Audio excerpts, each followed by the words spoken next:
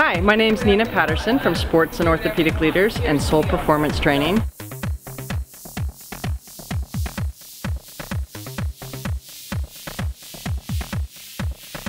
Soul Performance Training is about figuring out where your body breaks down. Why do you continue to get injured? Why do you continue to feel those nagging aches? Keeps you from doing what you really want to do. That's what we're here to figure out for you and get you on the right track.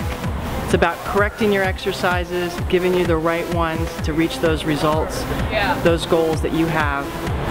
That's our goal. I think a little about soul and the atmosphere is just professionalism. It's a real homey environment and people know what they're doing there. For me as an Olympic athlete, you go through a lot of different massage therapists, physical therapists, chiropractors, and you know, sometimes I'm not up to snuff, but when I go see Nina, I know I'm going to get my problem assessed correctly, and she's going to keep working on it until she figures it out. And 100% of the time, I'll have improvement and I'll be able to compete. And for me, that's everything.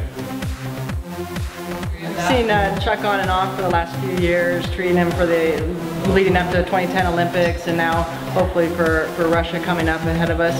A lot of really interesting areas of working with him. A lot of detail of getting in between muscles, between tendons, and really freeing up those adhesions. It takes a bit of digging and a team approach, and we figure it out and keep them training.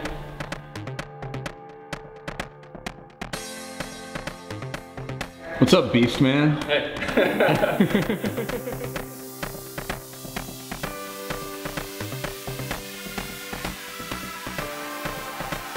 I haven't been only coming here to prevent injuries, but also to get stronger.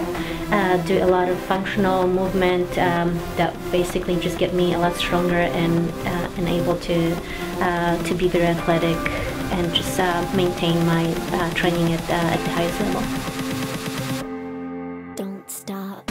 I've been coming to Seoul for the past about 4 years in the lead up to the Vancouver Winter Olympics in 2010.